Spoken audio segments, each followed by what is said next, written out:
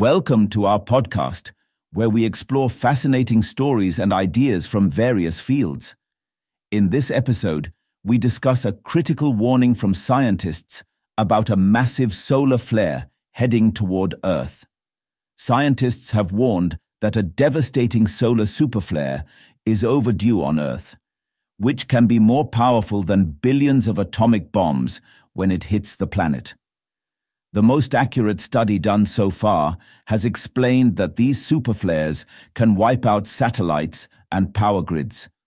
As per the researchers, these disastrous events happen once every 100 years and not once every 1,000 to 10,000 as was believed earlier. The study has hinted that Earth is likely to be hit by a solar flare, which will release at least 1 octillion joules of energy.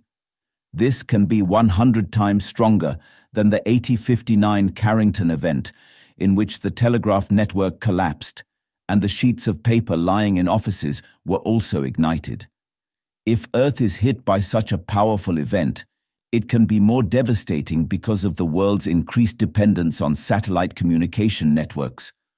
The superflare would impact in such a way that the power grids would be overloaded, satellites would be knocked out of orbit, global communication networks would be silenced, and aircraft would be grounded around the world. The Max Planck Institute's co-author, Dr. Natalie Krivova, said, "The new data are a stark reminder that even the most extreme solar events are part of the sun's natural repertoire.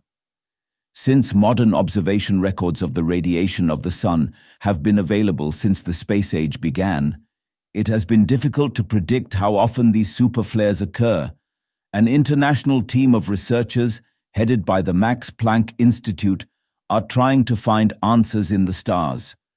Director of the MPI and co-author of the study, Dr. Sami Solanki, said, "We cannot observe the sun over thousands of years.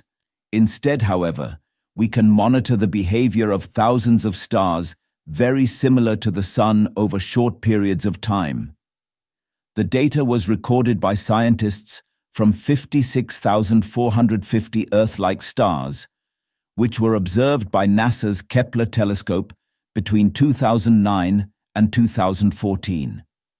In the observation, the researchers saw 2,889 superflares on 2,527 observed stars and concluded that a superflare occurs roughly once every century. MPS first author Dr. Valery Vasiliev said, "We were very surprised that sun-like stars are prone to such frequent superflares.